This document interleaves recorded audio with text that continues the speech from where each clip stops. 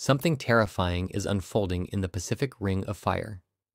As we enter the second week of January 2026, the Earth's most perfect cone has become its most deadly.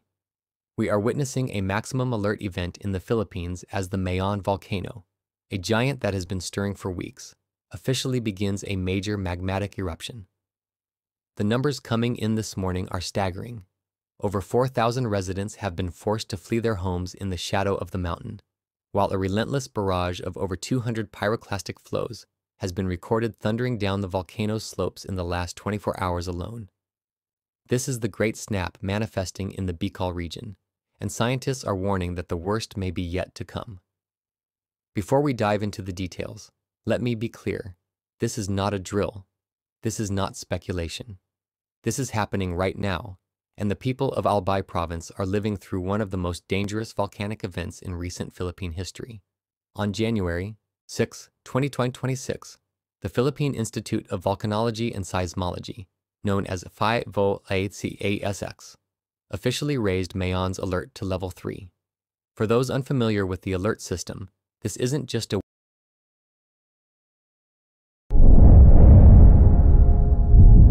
warning. This is a declaration that a magmatic eruption of a summit lava dome is currently underway. It means the volcano has crossed from unrest into active eruption. Let me explain what's happening beneath the surface. The internal plumbing of Mayon is under extreme pressure. Deep underground, a massive reservoir of molten rock has begun its ascent. We are seeing sustained lava extrusion, meaning magma is continuously being pushed out of the crater like toothpaste from a tube. There's a visible crater glow that illuminates the night sky, a haunting orange beacon that tells us magma is incredibly shallow, possibly just hundreds of meters below the summit. But here's what you need to understand. The real danger isn't the lava you see glowing at the top. The real danger is what happens when that lava dome becomes too heavy, too unstable, too structurally compromised. When that dome collapses, and it will collapse, it triggers the most feared volcanic hazard on Earth, the pyroclastic density current. In the Bicol region, locals have a specific name for these deadly clouds of fire: osan. The word itself carries the weight of generations who have witnessed these phenomena. And make no mistake, these are not just clouds of ash. These are fast-moving, superheat avalanches of volcanic gas, ash, and rock fragments that can reach speeds of 100 to 200 kilometers per hour, with temperatures exceeding 700 degrees Celsius. They flow like rivers, but rivers that incinerate everything in their path. Trees are carbonized instantly. Buildings are flattened and buried. And tragically, any living thing caught in their path has virtually no chance of survival. The frequency of these flows has hit a critical threshold that has scientists deeply concerned.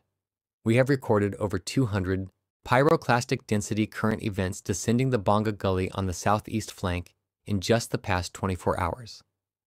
Let me repeat that. Over 200 individual PDC events in a single day. This massive count indicates a constant, high-volume supply of magma that is relentlessly feeding the eruptive process. PHIVOLCS. Director Teresito Bacol has been warning the public that these PDCs are the primary killers in Mayon's history. He specifically referenced the 1993 eruption, when 77 people were lost to these rivers of fire. Many of those victims were farmers who had returned to their fields during a lull in activity, believing the danger had passed. They were caught off guard when the dome collapsed without warning, sending a pyroclastic surge racing down the mountain at highway speeds. The 1993 tragedy is seared into the collective memory of the Bicol region. It's why authorities are taking such aggressive evacuation measures this time. They've learned the hard way that Mayon gives no second chances. The human cost of this eruption is mounting by the hour. As of January 11, 2026, authorities have executed a mandatory evacuation of more than 4,000 people, nearly 1,000 families, from the 6-kilometer permanent danger zone that encircles the volcano. This isn't a voluntary evacuation. This is a forced removal from ancestral lands, from family farms, from homes that some of these families have occupied for generations. Troops, police, and disaster personnel are working around the clock, 24 hours a day, 7 days a week, to clear villages like Tabaco City, Santo Domingo, and Malilipot. The scenes from these evacuations are heartbreaking. Families loading whatever possessions they can carry onto trucks and motorcycles. Elderly residents being carried out on stretchers. Livestock being left behind because there's simply no room in the evacuation convoys. These are people who have lived with Mayon their entire lives, who have farmed its fertile slopes, who have gazed at its perfect symmetry every single day, and now that beauty has turned to terror. Many of these evacuees are being housed in government-run shelters, school gymnasiums, municipal halls, churches, anywhere that can provide a roof and some basic supplies. But here's the sobering reality. PHIVOLCS officials are warning that this unrest could last for up to 6 months. 6 months of displacement. 6 months of uncertainty. 6 months of living in crowded, temporary facilities with limited resources. The regional infrastructure is being pushed to its absolute limit. This is a long-term siege, not a short-term emergency. The fabled cone, once a symbol of natural beauty and a major tourist attraction that drew visitors from around the world, is no longer something to admire. It is now a high-intensity combat zone between humanity and the Earth's internal furnace. Now here's the question that's on everyone's mind. Is Mayon's sudden awakening a coincidence? Are we simply witnessing the random, unpredictable nature of volcanic activity? Or is there something bigger at play? Geologists are increasingly looking at the global map, and what they're seeing is deeply concerning. This eruption follows the catastrophic magnitude 9.0 rupture in Japan earlier this month. An earthquake so powerful it literally moved the main island of Honshu several meters to the east.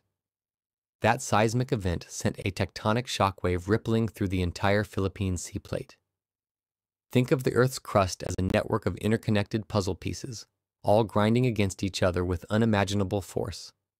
When one piece suddenly shifts, as Japan's did, it doesn't happen in isolation. The stress redistributes. The pressure finds new pathways. And volcanic systems that were already near their tipping point can be nudged into eruption. We are seeing what appears to be a global synchronization of high-threat systems. While Mayon explodes in the Philippines, the ocean floor is rising at Oregon's axial seamount, one of the most active submarine volcanoes in the Northeast Pacific. The Naples squeeze is tightening beneath Vesuvius and Campi Flegrei in Italy, where hundreds of thousands of people live directly in the danger zones. The Great Snap, this global pattern of intensifying geological unrest, is vibrating through the ring of fire like a plucked guitar string, unzipping the Earth's crust from the Caribbean trenches to the mountains of Sicily. The energy released in that massive Japanese earthquake hasn't disappeared. It's been absorbed into the system, and now it's being released in different forms, in different locations. Some scientists are cautious about drawing direct causative links between these events. They remind us that correlation doesn't equal causation, but the timing, the intensity, the geographic clustering, it's becoming harder to dismiss as mere coincidence. So where do we go from here? As of today, January 11th, Mayon remains at alert level 3, but scientists are describing the situation as dynamically unstable. That's a technical way of saying this could escalate rapidly and without much warning.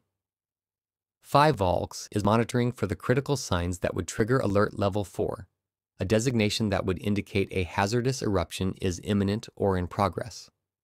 Those signs include a dramatic spike in volcanic earthquakes, sustained lava fountaining visible from the crater, or pyroclastic density currents that reach farther into inhabited zones beyond the current exclusion area.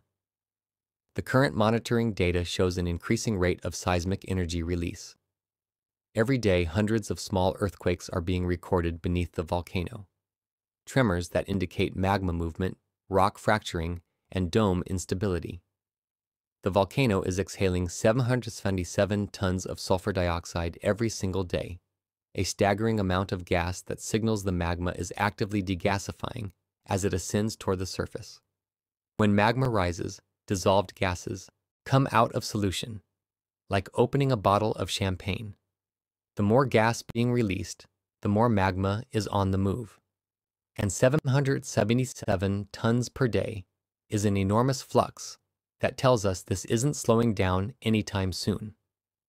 The question scientists are asking isn't if Mayon will erupt further. The question is when the next major dome collapse will occur, and how far the resulting pyroclastic flows will travel. Will they stay confined to the established gullies and channels, or will they spill over into new areas, threatening communities that might have thought they were safe? This is a developing emergency, and we are committed to keeping you informed every step of the way. The people of the Bicol region are facing an extraordinary test of resilience and courage. They're watching one of the world's most beautiful volcanoes become one of its most dangerous. They're living with the constant roar of explosions, the glow of lava lighting up their night sky, and the knowledge that at any moment, the mountain could unleash something even more catastrophic. Stay informed.